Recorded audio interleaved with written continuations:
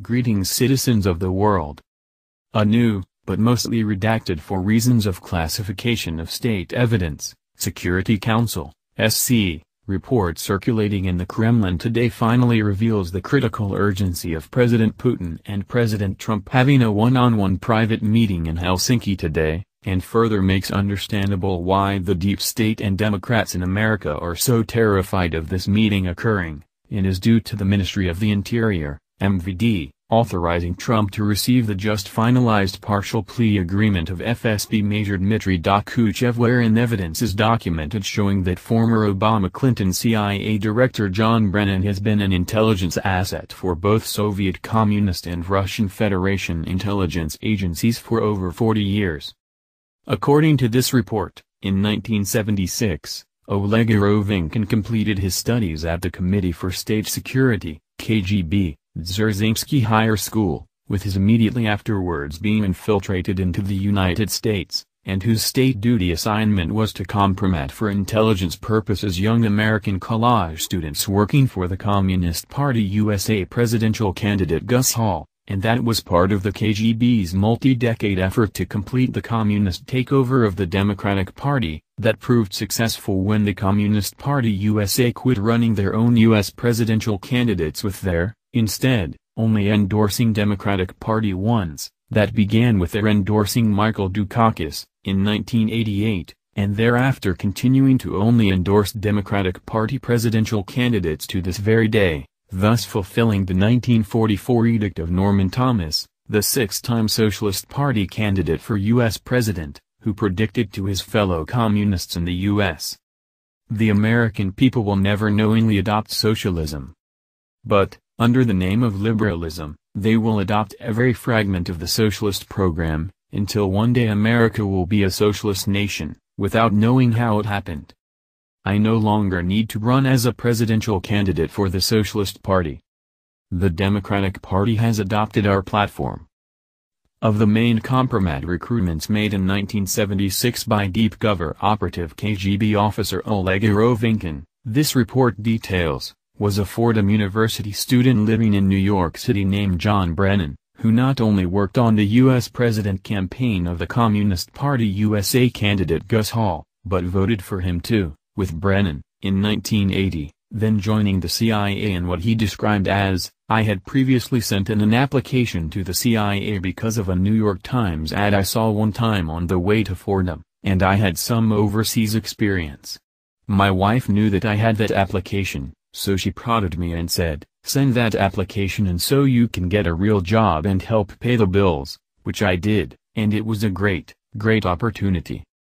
The New York Times advertisement for CIA recruitment Fordham University student John Brennan replied to, this report explains, was placed into this newspaper by senior CIA intelligence officer Alger James, who at the time headed the CIA's operations in New York City, but, who was, also, one of the KGB's most highly placed in history deep cover operatives ever to have worked for the CIA and for which Ames is serving a life sentence without the possibility of parole in a U.S. federal penitentiary.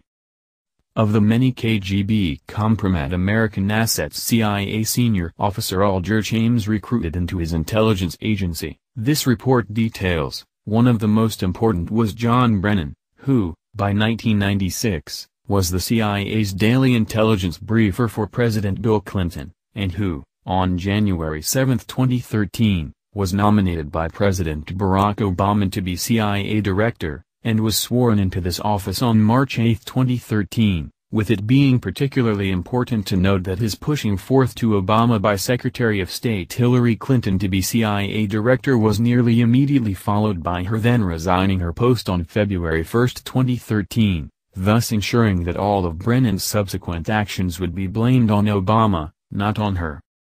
During the latter part of the 2016 U.S. presidential election, this report continues, President Obama placed a series of red phone calls to President Putin about the subject of CIA Director Brennan, the contents of which remain too highly classified to be contained in this general report, but whose direct response to led to Susan Rice, Obama's national security advisor, issuing a stand-down order in response to supposed Russian cyber attacks.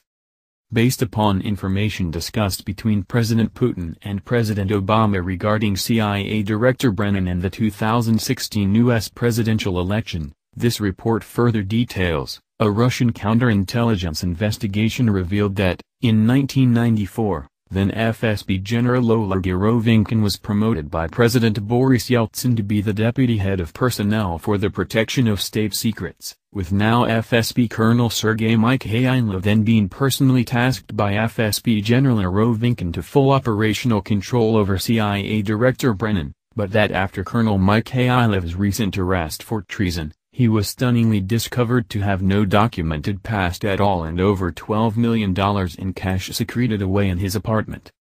At this point in today's Security Council's report, it refers back to the one they compiled on 14th of July, and that we fully documented and referenced in our report on that same date titled Moscow Slams Shameful Comedy Indictment of 12 Russians for DNC Hacking. The treasonous FSB officer was actually paid by Hillary Clinton to do, and wherein Russian counterintelligence operatives detail how FSB General Yarovinkin and CIA Director Brennan conspired to destroy President Donald Trump by ensnaring him in a Russian collusion fairy tale plot paid for by Hillary Clinton, and whose main details are contained in the partial plea agreement deals obtained from convicted for treason FSB Major Dmitry Dokuchev and Russian businessman Georgy Fomchenkov.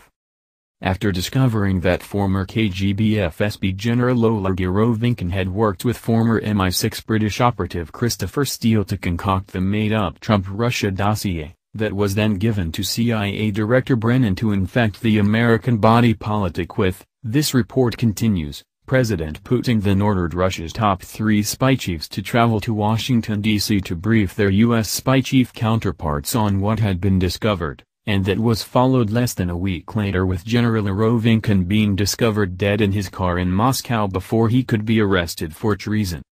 Within a few weeks of President Trump being briefed on this plot perpetrated against him by paid Hillary Clinton agents FSB General Yarovinkin and CIA Director Brennan, this report concludes. Brennan made a secret trip to Moscow where he demanded to meet with the FSB, the successor to the KGB, but who was strongly advised to return immediately to the United States as the secret killers of FSB General Yarovinkin were still roaming around Moscow and could possibly target him next, but whose ultimate fate now is in the hands of President Trump, and whom, if Trump and or the CIA follow the long-standing policies of other intelligence agencies, will sometime in the near future see Trump issuing a glowing statement about CIA Director John Brennan's past service upon being notified of his sudden death, and as was done for former CIA Director William Colby, whom was found mysteriously dead, his son said by guilt-induced suicide, and under whose watch the CIA was able to be flooded with KGB spies like Aldrich Ames and John Brennan in the first place.